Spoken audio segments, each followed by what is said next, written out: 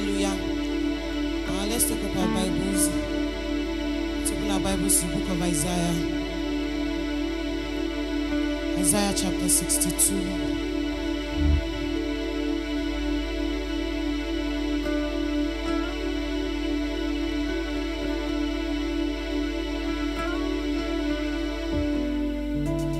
Isaiah chapter 62 verse 1.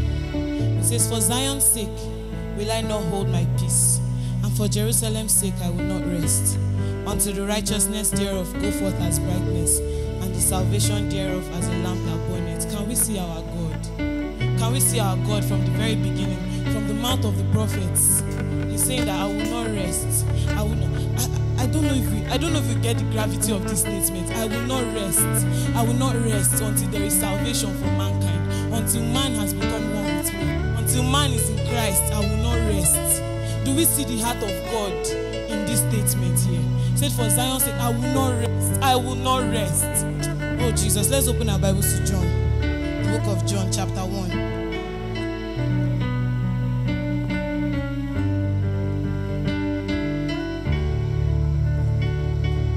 John chapter 1, reading from verse 1. "In the beginning was the Word, and the Word was with God, and the Word was God. The same was in the beginning with God. All things were made by Him, and without Him was not anything made that was made." Hallelujah. Let's make a pause here. Hallelujah. The Bible says in the beginning was the Word, right? That word there is logos, which is the intention of God. He said, and the Word was with God, and the Word was God. The Bible says the same was in the beginning with God. This intention has been in the heart of God from the very beginning, right? Okay. And the Bible says that without Him, nothing was made that was made. That means that all of creation was because of this intention. All of creation was based on this intention. Without Him, nothing was made that was made. The very essence of creation is for salvation. The very reason for creation, the very purpose for creation, the very production of our creation is for salvation. Hallelujah. Hallelujah. The Bible says that in Him was life, right? Let's keep reading. In Him was life, and the life was the light of men, and the light shined in darkness, and the darkness comprehended it not. Hallelujah. Hallelujah. This is God's intention. It has been from the beginning. From the beginning. Hallelujah. Oh, glory to God. Hallelujah. Okay. Okay, yes. Let's keep going. There was a man sent from God whose name was John. The same came for a witness, to bear witness of the light, that all men through him might believe. He was not that light, but he was sent to bear witness of the light. That was the true light, which lighted every man that cometh into the world. He was in the world, and the world was made by him. The world knew him not. He came unto his own, and received him not. But as many as received him, to them gave he power to become the sons of God, even to those that believe on his name. Okay, hallelujah. The point I'm trying to make here is that the Bible says that the word became flesh, right? And dwelt among men, right? This very intention of God, it was so massive that God had to make that intention a person, and the person came down to the earth, right? Hallelujah. Okay, let's go to the book of 2 Peter.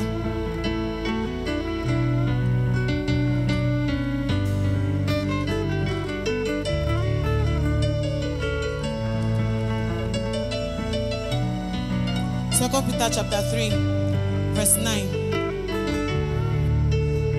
It says, "The Lord is not slack concerning His promise, and so as some men count slackness, but is long-suffering to usward, not willing that any should perish, but that all should come into repentance." Hallelujah.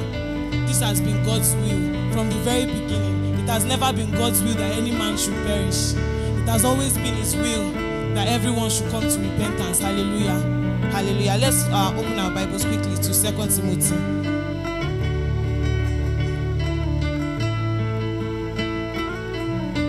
2 Timothy chapter 2 from verse 1. Let's read quickly. "Thou therefore, my son, be strong in the grace that is in Christ Jesus, and the things that thou hast heard of me among many witnesses, the same commit thou unto faithful men, who shall be able to teach others also. Thou therefore endure hardness as a good soldier of Christ. No man that warreth entangleth himself with the affairs of this life, that he may please him who hath chosen him to be a soldier. And if a man also strive for masteries, yet he is not crowned, except he strive lawfully. Hallelujah. This statement always hits me hard every time I look at it. You see, no matter how hard your labor is, if you are not laboring according to the rules, there is no reward for you. I'm so sorry, it's scriptures that said so. So this is the reason why we submit ourselves to the training of the Spirit, to this rigorous training, as rigorous as it might be. We submit ourselves to this because we know that this is our purpose. This is God's intention for man, and we have found ourselves in it, and we have become emissaries now. We are the instrument by which God will make his intention known to the whole world, and we continue in this. We are strong in it. The Bible says we should endure hardness as good soldiers of Christ. Hallelujah. No man that worrieth entangleth himself with the affairs of this world. In the teaching A Career in God, Pastor said two things that I will never forget in my life. He said, number one, a man that has a career in God will fall in love with sacrifice. That is one. Number two, a man with a career in God will deliberately lose thirst for excellence in some other things in life. It is a deliberate thing. It's not something that will fall upon you. You will choose it by yourself. Hallelujah. Scripture said here that no man that worrieth entangleth himself with the affairs of this life. Hallelujah. This is our purpose. This is what we have chosen, and we stay strong in this. Paul was speaking to Timothy. He said, be strong in the grace that is in Christ Jesus. We are strong in this. We are not wavering. Hallelujah. Let's lift up our voice and just sing in the Holy Ghost for a while.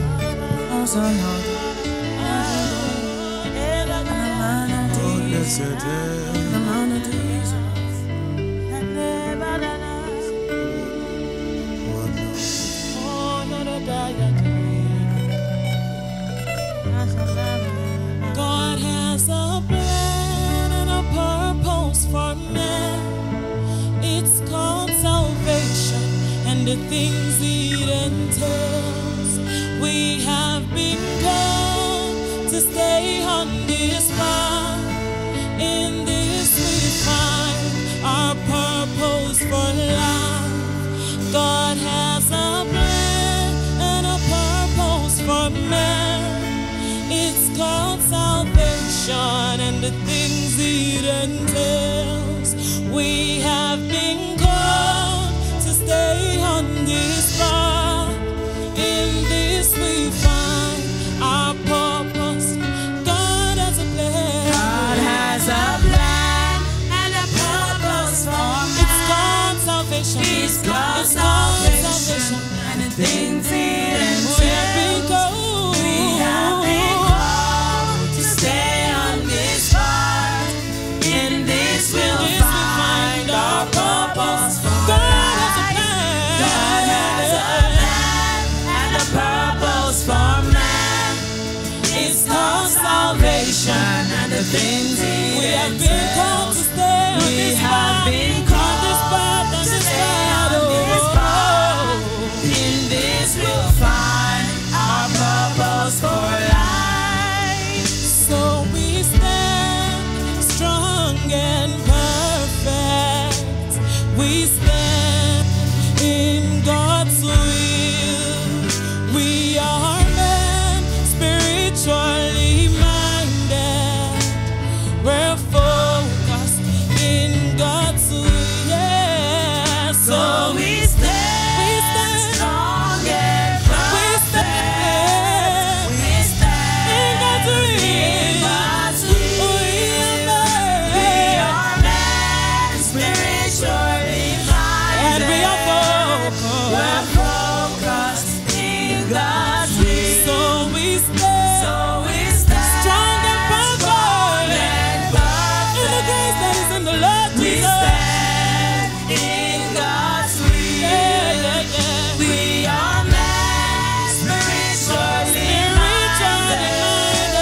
We're focused One more in time, God's so we will. stand. So we stand strong and perfect.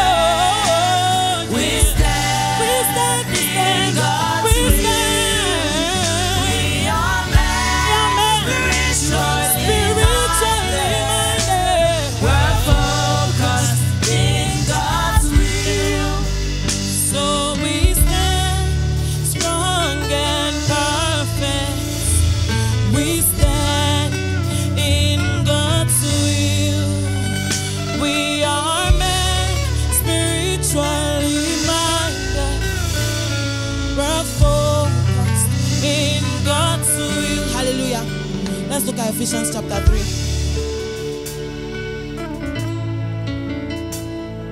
Ephesians chapter 3.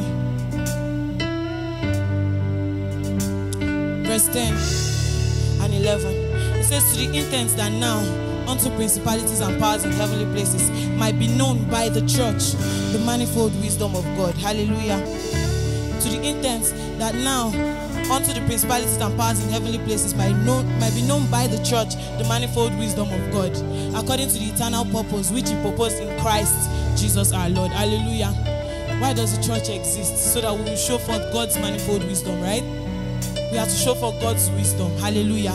And we know that God's wisdom is in salvation. Hallelujah. The Bible calls it a manifold wisdom. It's a multifaceted wisdom. Who just believe that you just believe one gospel, something that somebody told you, and all at once you have the Spirit of God, you are righteous, you are sanctified, you are justified, you have power to heal the sick, raise the dead, you speak with tongues, you know, all of that just in a nanosecond is a multifaceted wisdom. Hallelujah. Let's open our Bibles to 1 Corinthians 2.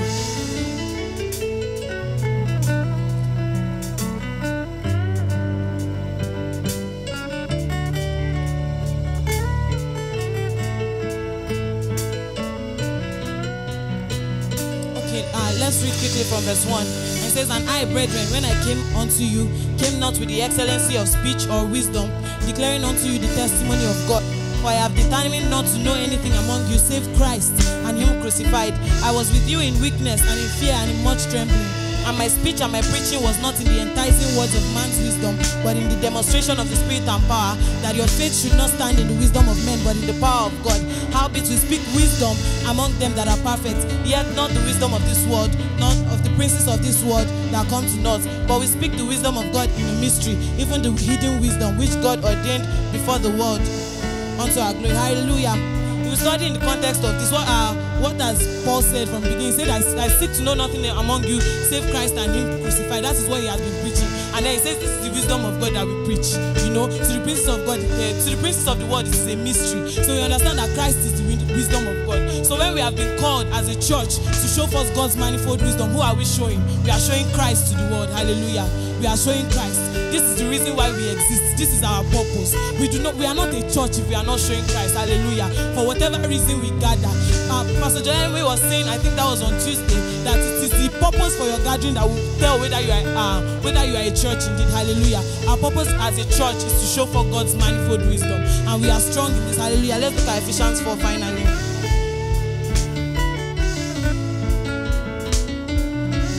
Ephesians chapter 4 from verse 11. And he gave some apostles, and some prophets, and some evangelists, and some pastors and teachers, for the perfecting of the saints, for the work of ministry, for the edifying of the body of Christ, till we all come in the unity of faith and of the knowledge of the Son of God, unto a perfect man, unto the measure of the stature of the fullness of Christ, that we henceforth be no more children, tossed to and fro, and carried about by every wind of doctrine, by the sleight of men and cunning craftiness, whereby they lie in wait to deceive. But speaking the truth in love, we may grow up into him in all things, which is the head, even Christ. Okay, quickly, let's look at Colossians chapter 1. Colossians 1, verse 28 and 29. Whom we preach. Okay, let's start from 27. To whom God would make known what is the riches of his glory, of his mystery among the Gentiles, which is Christ in you, the hope of glory, whom we preach, warning every man and teaching every man in all wisdom, that we may present every man perfect in Christ Jesus. Whereunto I also labor, striving according to his working, which worketh in me mightily. Hallelujah. The Message version says we preach Christ, warning anybody not to add to the message. We speak in a spirit of profound common sense to bring everybody to maturity. To be mature is to be basic. Christ, no more, no less. I love that statement to me. He said, to be mature is to be basic. Christ, no more, no less. This is what we preach. This is where we stand. This is our purpose. So when we say we have one destiny, we know what that destiny is. When we say we have one purpose, we know what that one purpose is. We are not divided in our minds. We are of one mind. We have one spirit, because there is one purpose that we have in Christ Jesus. Hallelujah. And that purpose is to preach the gospel to the world, to make Jesus known. Hallelujah. Oh, we have one destiny. We have one purpose. We have one passion in God's will. Say we have one destiny. We have one purpose. We have one passion in God's will.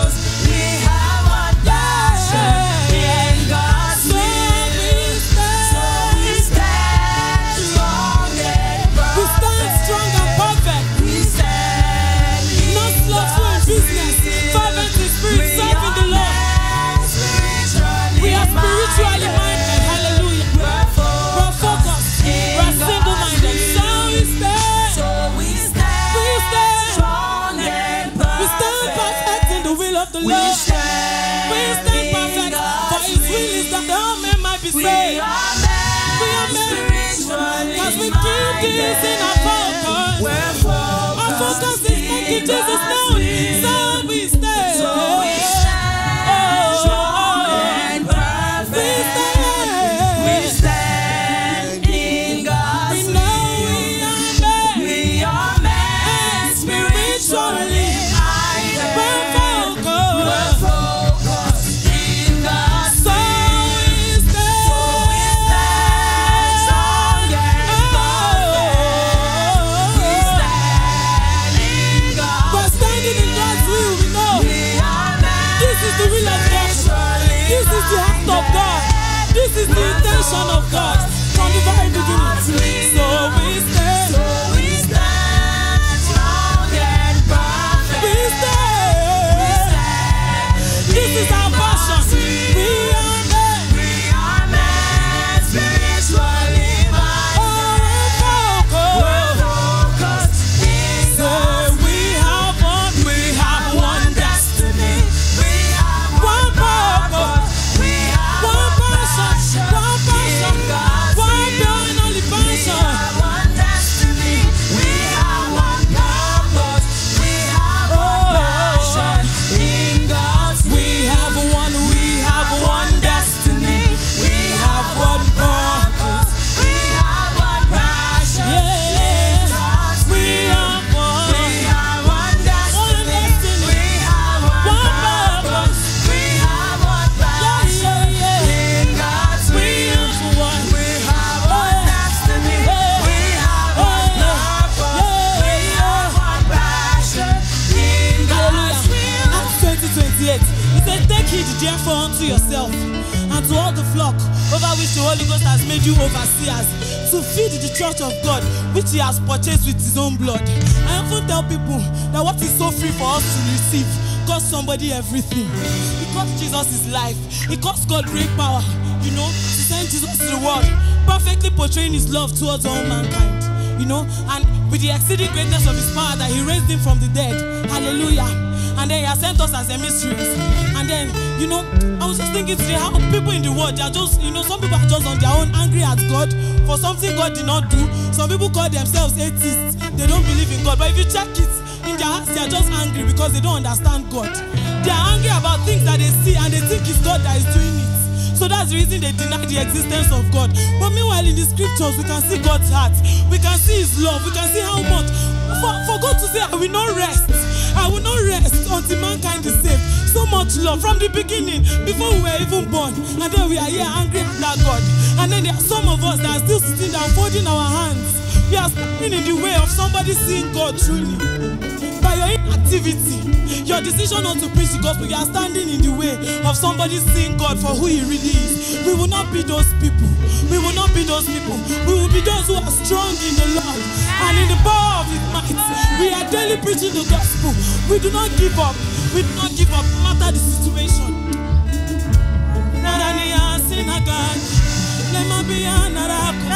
We have one. We have one destiny. Yeah. We have one purpose. We have One one passion in In God's the will of God, we know We have one destiny. We have one purpose. We have one passion in God's will. So we stand strong and perfect.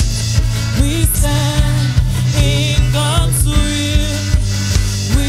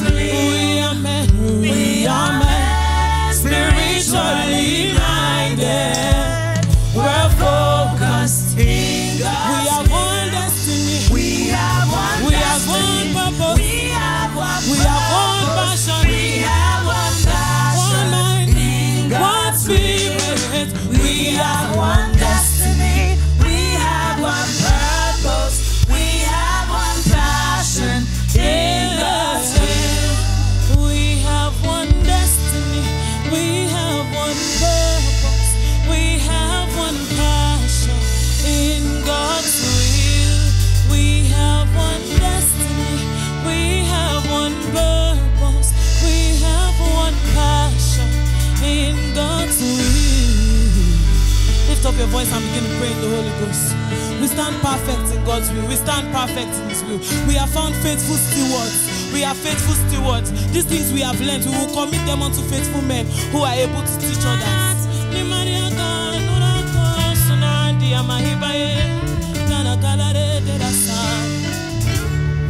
on, lift your voice and pray in tongues. Let us show Shamana Capradas Kisus of Edushkanata, Incombrenda Doshkanatisus of Rehanontia, Shanamatus Ibreheduska Shatana, Imprecatu Satana Matia, Shanamato Brehedigano Sutalanante, Lebeta de Ditu, Sonamatalakitia, Incombra Shatanatia, Lete Shadabadoshkeletia, Lebrantosa, these things are not impossible. Le Shanamatamanata, Le Coco Shanite.